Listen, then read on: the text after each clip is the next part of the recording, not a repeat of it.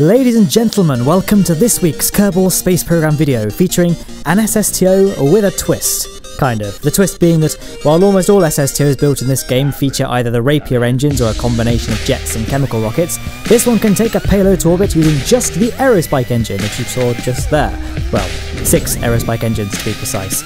The reason behind this was because I wanted to just see if it was possible to have a single-stage ship with actual functionality that doesn't require air-breathing engines. I don't think it's something too many people have done on YouTube, at least not in a horizontal takeoff aircraft form factor. Although, to be fair, there is a good reason behind this never been done before, namely that it is far more efficient to use air-breathing engines for this sort of thing. You could do this mission I'm doing here with a much smaller craft if Rapiers or jets were used, but I wanted to do it for the challenge, and it also gives me an excuse to talk about the engines I went with, the Aerospike, and why their real-life counterparts often form the basis for potential Earth SSTOs. One of the more interesting quirks of the engine, as I'm sure you'll be aware, is its appearance. All the other engines in KSP, bar the ion engines, have the traditional bell-shaped nozzle for the exhaust. The bell is designed to guide the exhaust in the right direction, that is, to move the exhausts in the opposite direction to the direction of the ship itself. The momentum distribution of the exhaust is random, as in it will just thrust in any direction it can, so the bell exists to ensure that the exhaust can only escape in the correct direction. It's also important for the exhaust pressure to be equal to the surrounding ambient air pressure, and that's why lower atmosphere engines have narrower bells to keep the exhaust pressure high, while the upper atmosphere engines have much broader bells to keep the pressure low. Scott Manny did a nice video on this if you wanted to know more about that, but as a result, an engine designed for flight at sea level will see reduced efficiency as it ascends higher through the air. For an SSTO, that's not really ideal. Enter the Aerospike. Now think of an Aerospike as an inverted bell-shaped engine. The shape the spike forms is the inverted form of a traditional bell. Now at lower altitudes, the air pressure is higher and pushes exhaust gases against the spike, which mimics a bell-shaped engine with a narrow opening since the exhaust is under quite a bit of pressure. However, as the rocket ascends, the air pressure against the exhaust reduces, and the gas isn't pressed quite so closely to the spike. This ends up mimicking a bell nozzle with a broader opening, and effectively means that the virtual bell shape formed by the spike and the air pressure changes shape and adapts depending on the altitude, keeping the engine operating at a maximally efficient level at all altitudes, pretty much. That's why the engine gets its name too. The bell is formed by the air and the spike, so it's called the Aerospike. So some of you may be wondering at this point, Matt, you rocketeer buccaneer, why on earth do we even use bell-shaped engines in the first place if the Aerospike is clearly the superior design? Well, I'm glad you asked that, random viewer. The biggest disadvantage of Aerospikes is the extra weight required for the spike. While there's obviously a weight saving in the fact there's no bell, it takes a huge amount to keep the spike itself cool, since it spends the entire flight being blasted by rocket exhaust. Furthermore, too much cooling can reduce performance below theoretical levels, since it can reduce the pressure against the nozzle. In addition to this, Aerospikes work relatively poorly between Mach 1 through 3, due to the fact that the airflow around the vehicle will have reduced pressure, therefore resulting in the thrust being, reduced. Another issue is the fact that the Aerospike, it remains a concept. While tests have gone a little further than the Sabre engine, which is the one that's going to be on the Skylon, and it's the one that the Rapier and KSP is based on, the Aerospike hasn't actually ever been flight tested. They mounted one on the back of an SR-71 back in the day to test it sort of in flight, like a kind of flying wind tunnel, but an aircraft has never flown powered by an Aerospike. I forgot the name of the engine just then.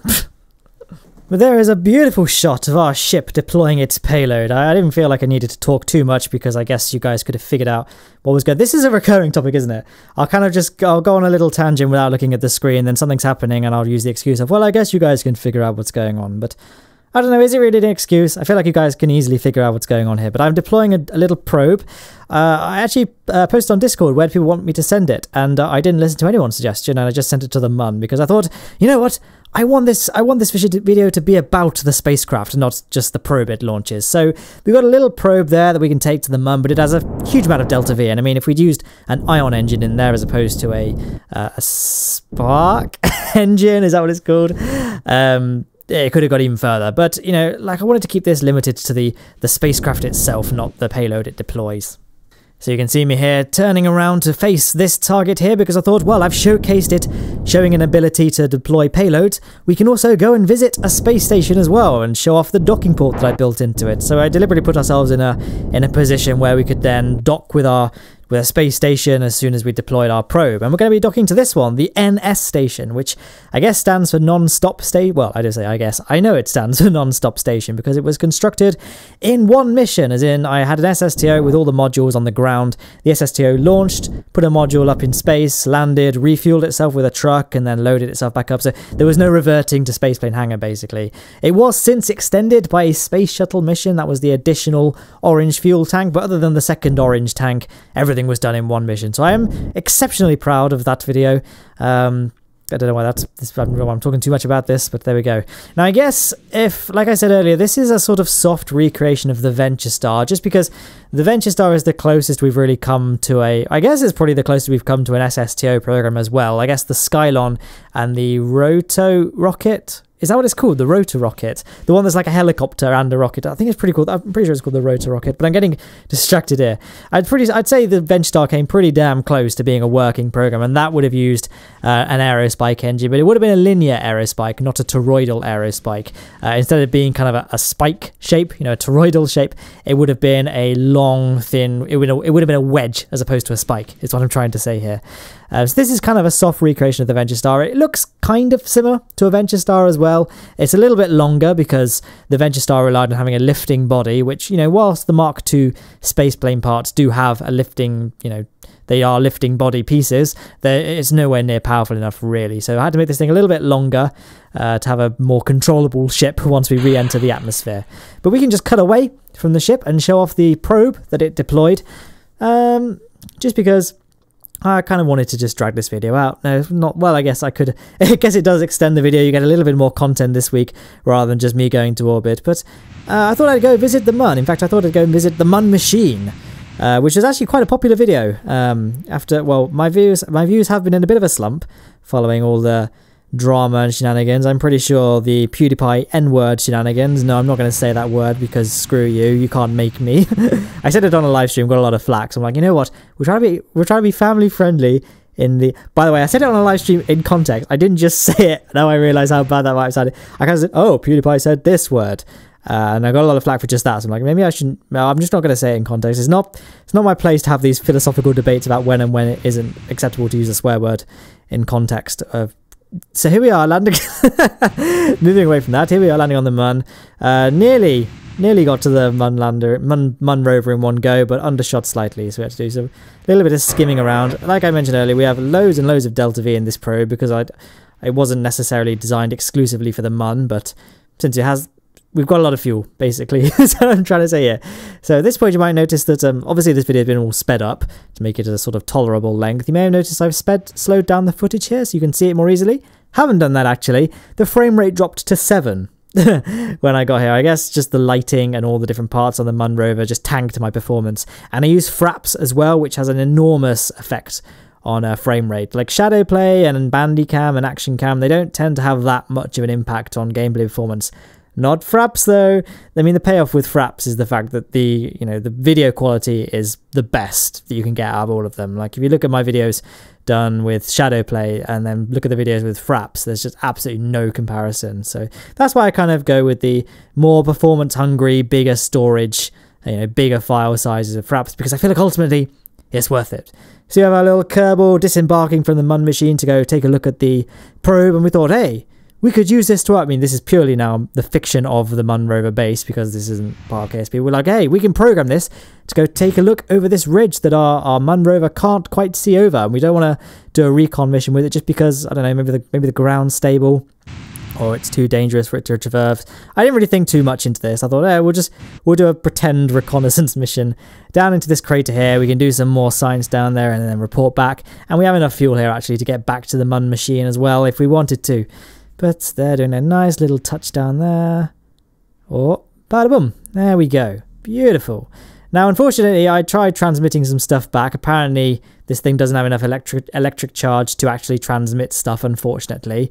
I assumed it would just cut the transmission and restart the transmission once it had enough power. No, apparently, if you run out of power during a transmission, well, that's just it. And our solar panels couldn't charge the batteries faster than they were being depleted, so we couldn't transmit anything. So luckily we are by the Mun machine, so I suppose we could use the rover's electric charge and, you know, antennas to transmit our data back, but whatever. I don't know. It's not important. It was the probe was just there to showcase the cargo capacity of this ship, and I think we did a pretty nice job of doing that. So, I mean, you may notice that, like I said earlier, if we'd used jet engines, we could have had a much smaller craft. This thing is an absolutely enormous space plane for what it is, as in just going into low Kerbin orbit, deploying a very small probe, and that being about it. Like, we have virtually no fuel left. So we have just enough to decircularize, and we're going to try and get back to the Space Center's runway without expending any fuel, because I just kind of felt it was more realistic to do it that way. If the Venture Star did end up becoming a thing, it would probably have separate engines for orbital maneuvers, much like the Skylon would. But I don't know. I just kind of read the Wikipedia page and it didn't say anything about having separate orbital engines, so I'm guessing it probably wouldn't. But actually, no, it probably would. What am I talking about? I just kind of ended up staring at my wall and not really thinking about what I was saying. I'm sorry for that. I apologise profusely for that momentary lapse in concentration. But yeah, aiming back for the runway. I tend to aim for my my trajectory, as in my orbital line, to sort of impact the peninsula to the east of the Kerbal Space Center. Now we're deploying the air brakes here. They are actually necessary this time. It's not just to make sure we slow down fast enough to actually get to the runway, although that is part of the reason why, but also because this thing is actually aerodynamically unstable when we re-enter the atmosphere. With all the fuel tanks empty, the centre of mass is a bit too far forward, particularly in the upper atmosphere. Once we get into the thicker part of the atmosphere, the air is thick enough where we can just ride along nice and stable. But for the upper parts, you need to have the brakes deployed, otherwise you'll start entering a flat spin. But the air brakes create a nice amount of drag towards the back of the plane and keep it stable. And yeah, blazing through the cloud layer there. Luckily, we have quite a nice resilience to heat, so it wasn't an issue. We never even had a temperature gauge show up, I don't think. So all in all, fairly nice landing. Managed to get that nailed first time, which is always nice when that happens. Yeah, you can see it kind of oscillating back to like left and right there, wanting to enter a flat spin. But just make sure your nose down, sort of keep yourself pointing prograde. And you shouldn't enter a stall if we just keep speed nice and high. And then now we're all lined up, just deploy your brakes. And there we go, we're all touched down. So yeah, nice and short mission. Something a little different. I've wanted to make a video about aerospikes for a while, but never really knew about the right formats. I feel like I should mention, actually, by the way, people will probably mention this in the comments if I don't. This may have been a replica of the Venture Star, kind of. The Venture Star would have taken off vertically like a rocket. I feel like I should just say that now to save my cred. But enough of all of that. On screen now, on the top left-hand side of the screen, is a link to all my other SSTO videos. Top right was specially selected for you by YouTube's algorithm bots, and bottom right is just my latest upload, whatever that might be. So other than that, Twitter, Patreon, Discord, all in the description. Hope you enjoyed this video, and I hope you enjoy the rest of your day.